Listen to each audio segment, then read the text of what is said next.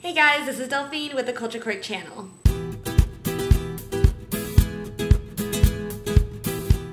This week's video is going to be kind of short since I have so much to do for school, which doesn't leave me very much time to make videos. I'll be giving you some names of some Japanese radio shows that I listen to, and just like with most of the variety shows that I talked about, these are all Arashi related. Radio shows are really great for Japanese study, especially if you can get them as a sound file and put them on your iPod or other music listening device. It's very convenient that way. You can listen to it whenever you want. You don't have to be watching something in order to follow along, and most of the time it's just people talking, so it's really good listening practice. Almost every Arashi member has their own radio show, and while I don't really keep up with them too much, I still listen to them every once in a while and I like them a lot. First up is Baystorm, which features Nino, and he's usually talking with someone else and they have a lot of different corners on the show. Throughout the show they'll play a few songs, which are usually Arashi songs, and the rest of the time they just talk. As much as I love Nino, the only thing about this one is that it can be kind of hard to understand. The whole show is pretty high-paced and he talks kind of fast, and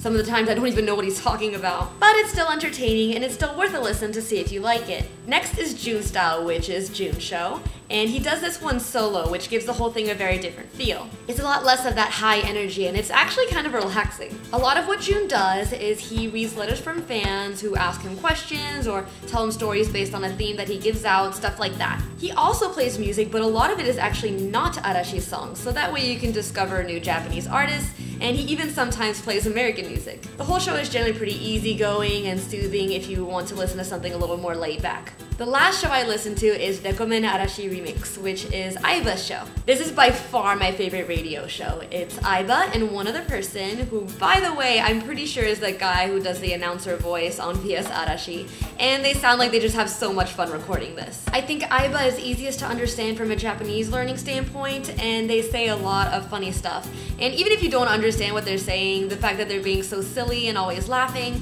is really contagious and fun to listen to. They also play music, almost all Arashi songs on this one, and then they have lots of corners where they answer questions from the fans or tell stories or play silly games. It's a lot of fun, so go listen to it. I know that Ono also has a radio show called Arashi Discovery, and I have listened to a couple of the episodes, but I kind of couldn't stand it. While the other shows are weekly and last about half an hour, this one is just quick 10-minute segments that they air Monday through Friday, and I'm pretty sure that Ono's not even in the studio live for them. From what I can tell of the stuff I have listened to, it's a lot of fans calling in, and then they play a sort of remix version of Ono's voice yelling stuff. Like someone would call in all excited because it's their birthday, and then Ono would wish them happy birthday, but like I said, I think it's all pre-recorded, and I don't know, it's just weird, and I thought it was really annoying. Maybe I just didn't give it enough of a chance, but yeah, I wish that Ono had a more traditional radio show because then I would totally listen to it. So there you go, just another few ideas for some Japanese listening practice. If you listen to any of Arashi's shows, tell me what you think, and let me know about any other Japanese radio shows that you listen to.